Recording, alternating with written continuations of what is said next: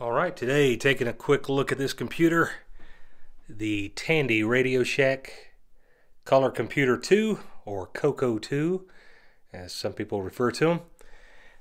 Pretty neat little system. Didn't have to worry about the power supply getting lost, because it is built in. This computer comes with a non-removable cord. This is the North American version, as you can see.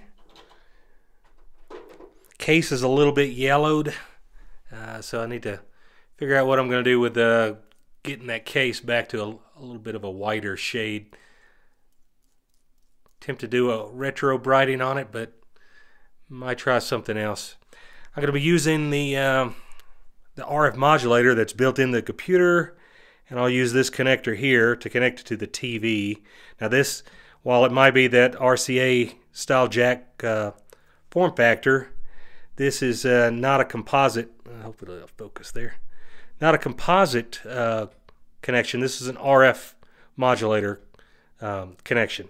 So what I'm going to do is I'm going to use this piece right here. It goes to like a 75 ohm barrel connector used on a lot of North American TVs, and then it goes into that on the other side. So we'll connect that in here, and then we've got, looks like almost like an aerial lead or television antenna lead for a North American TV. So we'll go ahead and hook that up in the back. Now, if you had a composite mod for this particular computer, you could plug into one of the composite video in connections, but we don't have that in this computer. It's completely stock. So I'm going to be connecting this into where the antenna would typically go.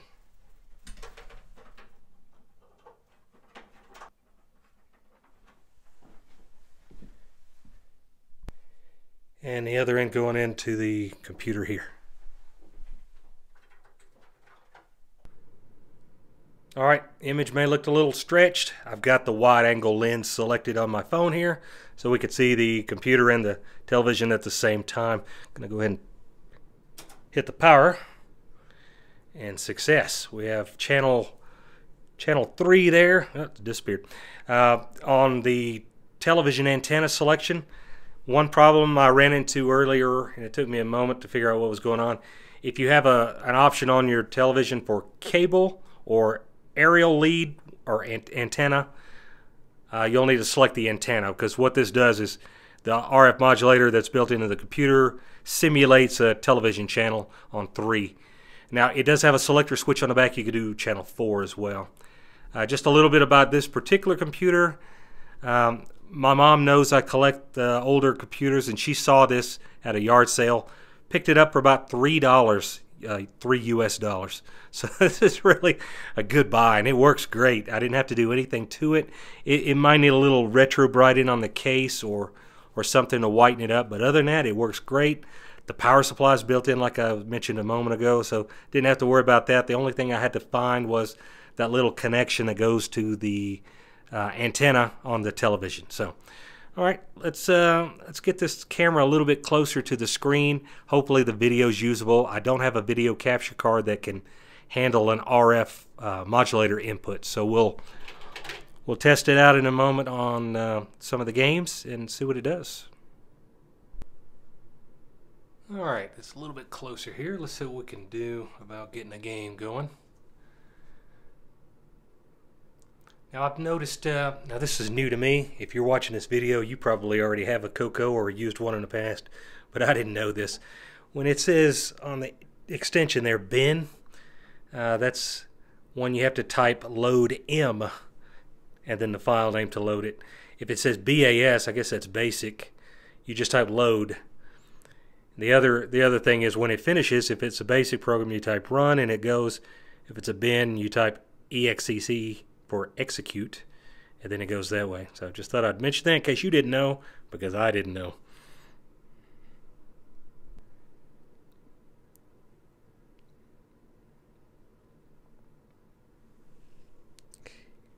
EXEC for execute.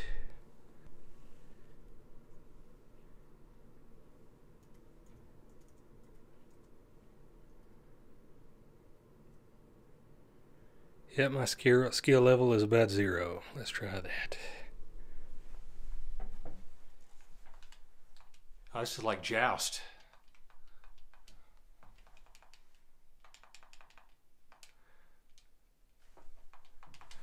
I'm this guy right here. So I'm guessing you got to be just a little bit higher than they are when you hit them to knock them off their bird. I can't seem to get up there. Oh, here we go. Now, let's see if I can bump one. Ooh. Oh, you got me. Let's see. Got an egg. Ooh, he got me again.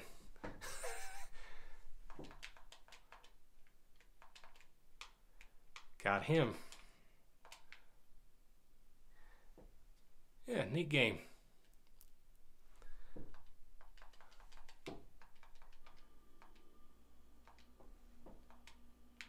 I notice my sound is not working. I'm not sure why that is, but I'll have to investigate that. All right, let's try something else.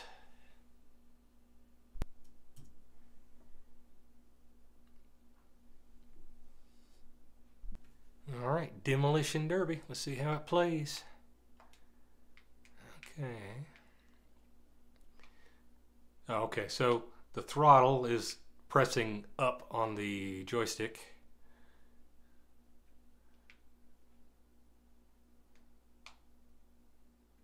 Oh, you can bounce. It's kind of like, ooh, the wall is destructive. Don't hit the wall. Okay, where am I at? Oh, here I am. Okay. It's kind of like bump and jump. Pressing the button doesn't seem to do anything. Oh, so he knocked me into the wall. I guess the object is to knock them into the wall. First time playing this. These games actually look pretty good. I've never, having never owned a Tandy in my childhood, never got to play these. But they're pretty good. I don't know why my sound isn't working, but that's, I'm sure, just an issue with how I've got it hooked up somehow. Let's see if I can bump one of them. Oh, it's kind of not very responsive. Oh, there you go. I bumped one. Ooh, ooh, almost. Yeah, I bumped myself into the wall. That's not good. Anyway, I just wanted to fire this this Tandy up, see how it looks, see what the games look like. I'm gonna continue and play a few of these. Might even make a favorites collection later on after I've played a few. But yeah, pretty neat games. Let's see, what's this? Oh, that's not something you could bump. Okay, still figuring this out.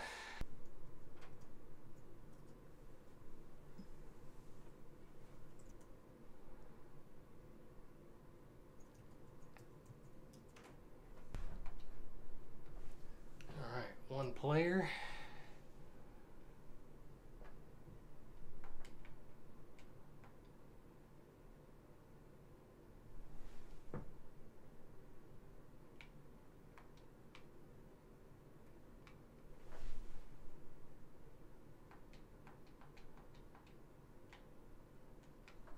Oh, shooting the cats. I guess those are cats. No, they don't look like cats when they're up there. Ooh, they shoot back. Wasn't ready for that one.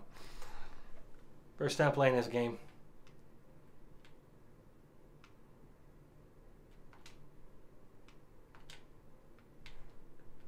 Got me again. I'm not good at demoing these games, huh? Oh, I guess you gotta hit them right on the balloon.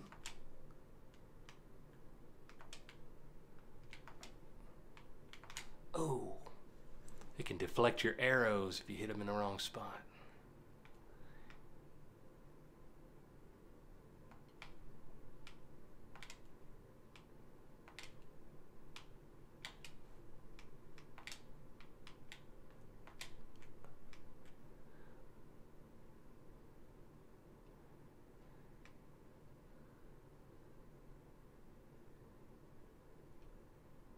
I didn't even get a shot off before he got me that time. Alright. Neat game. I'll have to practice more on this one.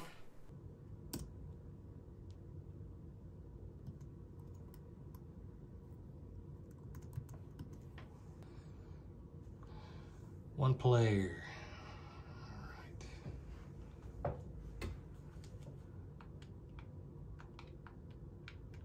Alright.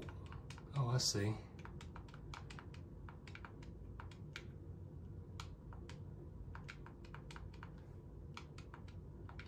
I think I am supposed to knock the other horses, or flying horses. I guess that's what Pegasus is.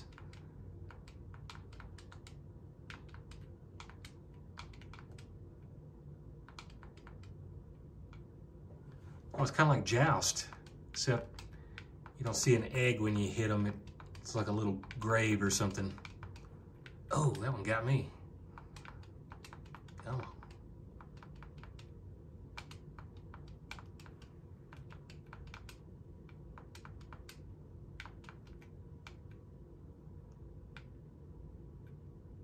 Oh yeah, that's like a neat Joust variant there.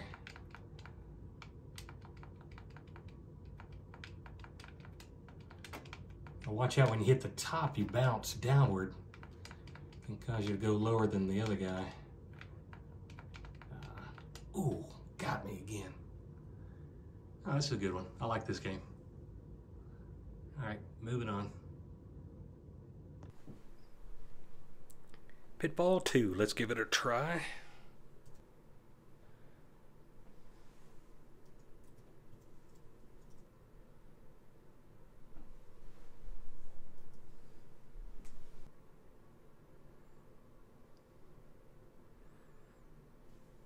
All right.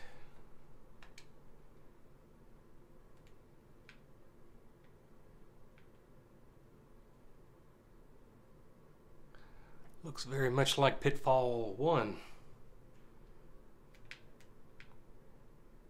but with swimming. I don't think that was in the original. It's a gold bar.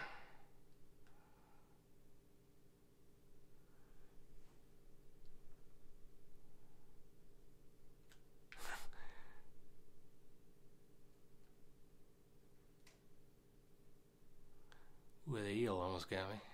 Oh, wait a minute. I think I passed up a gold bar on that last one. Oh, oh. Bounces you back a ways. Oh. A good ways. Look at that. Oh, all the way back to the beginning. Oh, no, lovely. Let's try that again.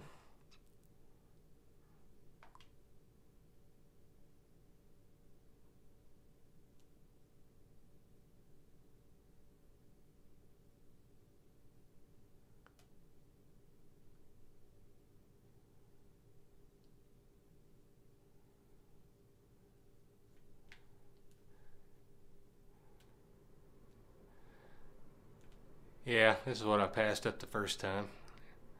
Gold bar on the bottom. Watch that electric eel there.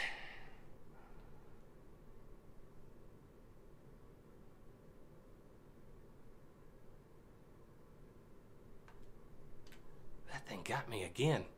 Okay, well, I get the point of this one. Pitfall 2. All right, in closing, I will just say this is a pretty neat machine. I've never had one as a kid, but now that I'm an adult, I do have one. I'm gonna learn how to use this thing. I'll be on the lookout for a disk drive. Currently, I'm using emulation for the disk images and all that you've seen me load here. So I gotta find a disk drive. This is the Big Bird game, by the way. Let's see if I can... oh, there we go. Man, who doesn't love this? Anyway, hopefully in the next video I'll have a disk drive to actually show you with floppy disk the operation of this. But until then, I'll be doing this right here. So cheers for now.